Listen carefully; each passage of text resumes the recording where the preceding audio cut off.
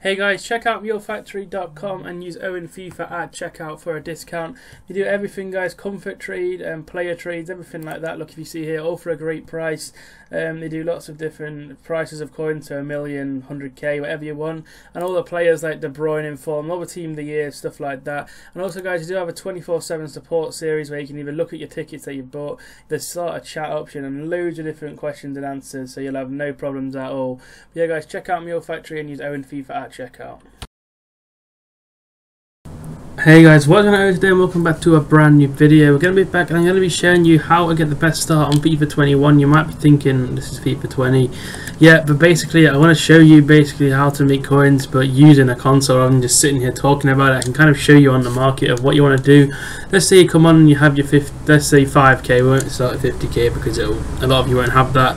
Let's say 5k we have, and you're going to come on, you want to do this on the first week. So you want to go BPL striker and then gold rare.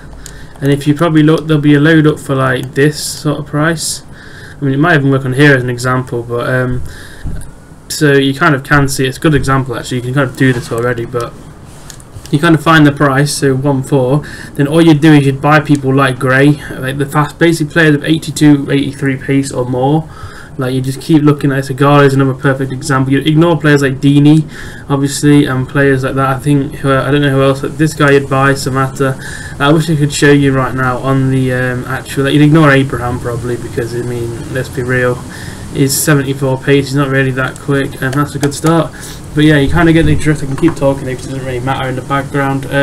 But yeah, so that's all you'd need to do is just keep doing that, buying different players that are cheap. Obviously, selling them for like buying them for like 1k, selling them for 2.5 or more. There'll be a lot of competition at the start of the game, so obviously that's one. I'm going to show you 3 different methods. That's the first one is just BPL striker and buy the fast cards. The second one is going to be this. So you want to go in here and you want to go to shadow. I mean, this is going to be hard at the start, but you can go defender. I mean, it depends what the shadow cards sell for. This is again depending on stuff because I don't know what they're going to sell for, but you can go with any. Basically just go with any because people will just buy anything at the start. And let's say 2k. I mean, you could even go, if you didn't want to do that, put any in and maybe like 1.5k. I think no, not even that like cheap. I mean, like I'll pick this up because I know they'll sell for 1.8. Like it's like, what the fuck? Where do they come from? Okay, there we go. We'll sell them for 1.8 in a bit. I don't know where those players came from. I'm really confused. But yeah, so you'd like just keep going like this with it, and you do the same with Hunter.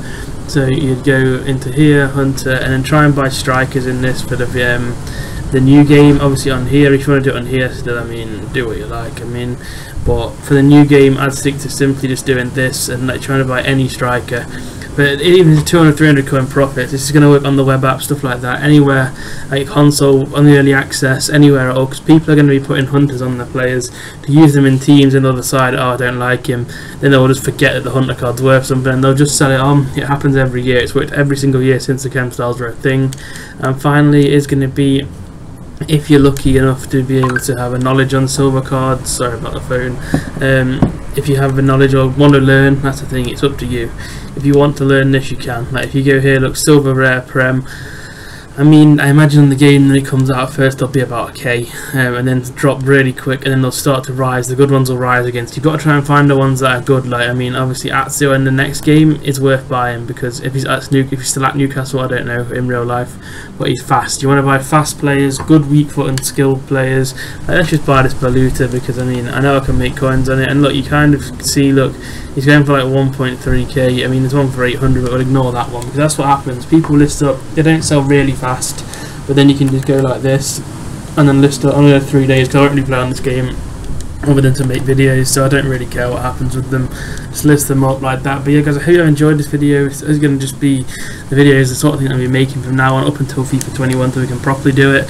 But if you want to see any other sorts of videos, let me know and I'll get it arranged and sort it out, and I will see you all next time with a brand new